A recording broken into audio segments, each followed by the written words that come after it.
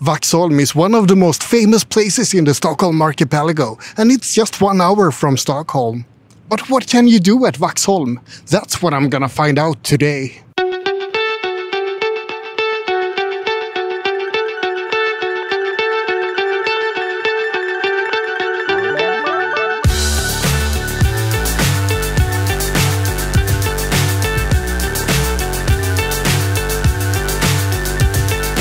Vaxholm is a small town in the Stockholm Archipelago, and also the name of the municipality. The island that the town is located on is called Vaxön, the Wax Island. It has nothing to do with candle wax though. The name is based on an old Swedish word vax that means fertile. Vikings settled on some of the islands around here a bit over 1,000 years ago, on the island of Rindö for example. But the main island, this island Vaxön, wasn't populated until the 1200s. It has a very strategic position in the Stockholm Archipelago. There have been defensive fortifications here since the 1500s. In the 16th century, King Gustav Vasa decided that there should be a fort here to protect the entrance to Stockholm from the Baltic. That fort still remains here today, the Vaxholm Fortress. However, it doesn't look like it did in 1548. The fortress was completely rebuilt in 1833, so what you see here is a relatively modern fortification. Either way, it's still one of the most noticeable features of Vaxholm.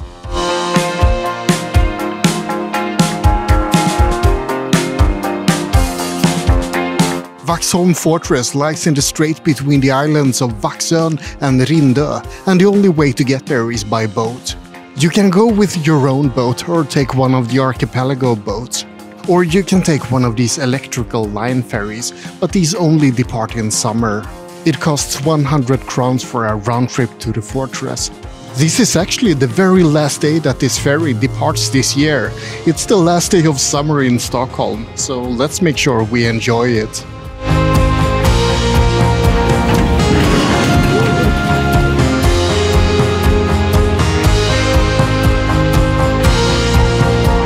For hundreds of years, Vaxholm Fortress was successful in fending off both Danish and Russian invaders, but eventually it was made obsolete. New weapons and new cannons made older types of fortifications like this pretty much useless. It's said that the Prussian general Count von Moltke only laughed twice in his life. Once was when his mother-in-law died, and the other was when he visited Vaxholm Fortress. Unfortunately, it's not true. It's just a myth that's been attributed to Vaxholm Fortress as well as Varberg Fortress in Sweden. However, something that is true is that Count von Moltke is the world's oldest recorded voice. He was born in 1800, and they recorded phonograph cylinders of him quoting Shakespeare and Goethe in 1889. Now you know.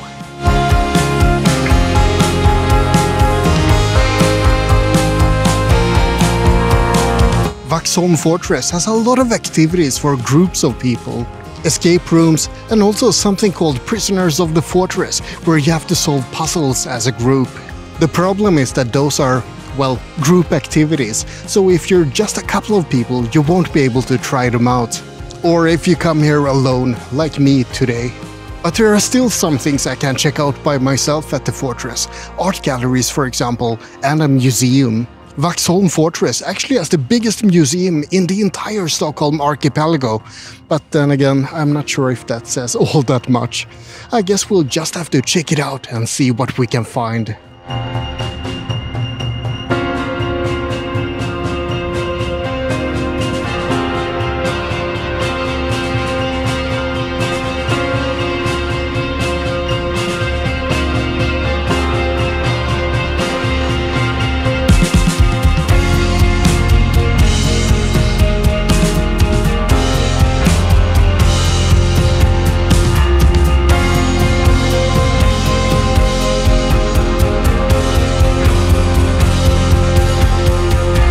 A visit to the museum costs 100 Swedish crowns, and it's a good way to get information about Swedish defenses in the archipelago from the 1500s up until today. Just beware that all the information on the plaques in the museum are in Swedish, so make sure you ask for information in English when you buy your ticket.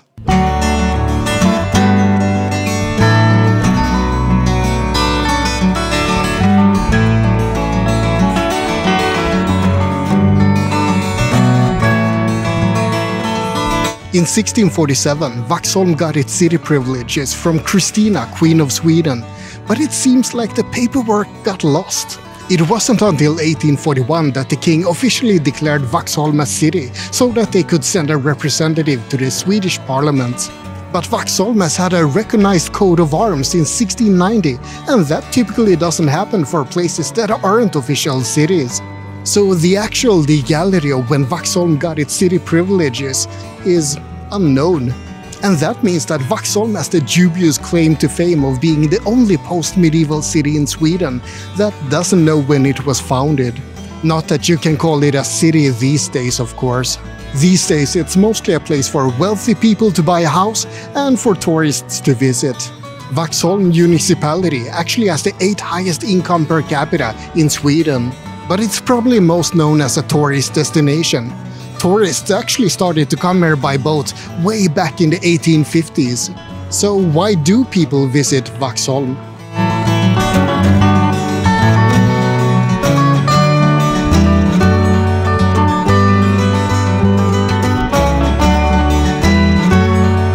There's a lot of water-related activities in Vaxholm.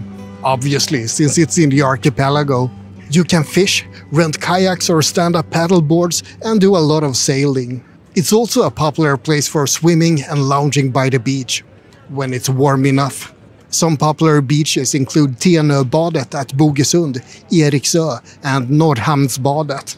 And if that sounds too cold for you, you can also rent a sauna at the canoeing center. That'll cost you 950 Swedish crowns.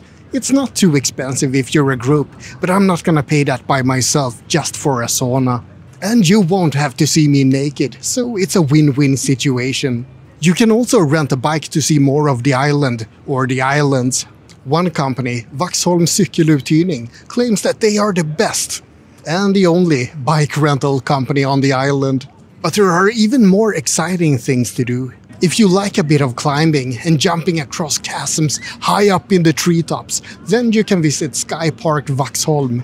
And if you want to try something very much out of the ordinary, there are archaeological walks you can take around the island.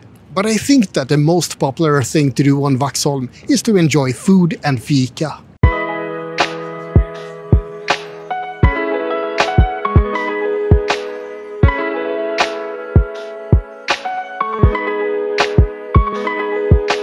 Vaxholm has a lot of restaurants and cafes. Café Hembygdsgården, Hamnkrogen, Kabyssen and Bistro-magasinet, for example. Oh yeah, and this place, Sport Bar number 10. And if you're visiting Vaxholm Fortress, there's also Bistro Kastellet over there. I don't think that there are any local specialties for Vaxholm in particular. It's all just good food. Some people claim that herring is a local specialty of the town, but that's pretty much a specialty everywhere in the archipelago. If you're wondering what this is, it's raggmunk with pork. It's traditional Swedish food. Potatoes and, well, pork. Aside from food, you can also get traditional Swedish fika, of course. Cinnamon buns, baked goods, coffee, you know the drill when it comes to Swedish fika. You could also visit Vaxholm's glass bar for some ice cream, but it doesn't seem to be open any longer. I guess summer is pretty much over by now. I know that everyone hates seagulls, but it's impossible to not be happy when someone is feeding birds. And you might also want to visit Vaxholms Choklad, a chocolate store in town. You can also book chocolate and licorice tastings at the store, but only on Saturdays, I believe. And today is Sunday, unfortunately. Licorice is actually considered a delicacy in Sweden, for some reason. I think it's some sort of masochism. But we're not done exploring Vaxholm. There's another interesting spot to visit.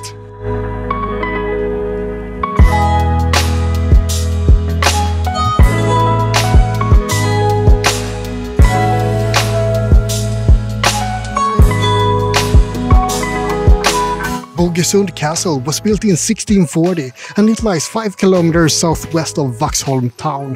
The castle was renovated in the 1860s and that's when it got its current look as a knightly castle with Gothic windows. Sweden had a fascination with a variety of different architectural styles in the 1800s, and this was a sort of medieval romanticism style. However, between 1906 and 1946, the castle stood empty until the state bought it. They actually made a new law called Lex Bogesund just to be able to forcefully buy the castle.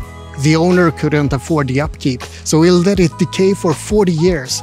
That's why this new law was created, so that the state can forcefully buy a property that's being mistreated. And that law has just been used once to buy this castle. These days, it seems like the place is being taken care of much better.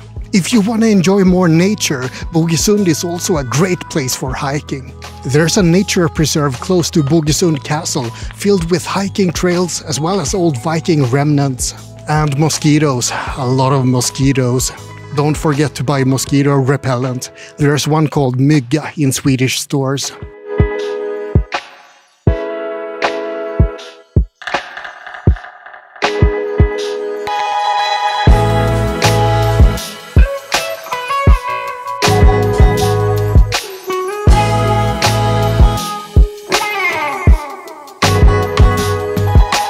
Time for some practical information. So you decided that you want to visit Vaxholm.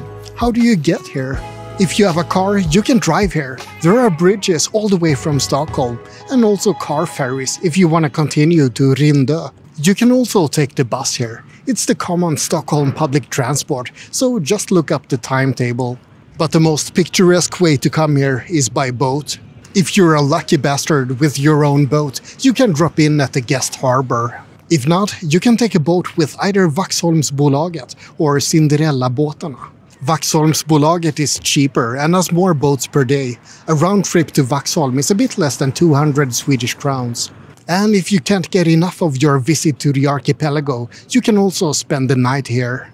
Places you can stay include Vaxholm's bed and breakfast, Kastellet's bed and breakfast, Vaxholm's hotel, and Bogesund hostel. So basically 2 bed and breakfasts, 1 hotel and 1 hostel.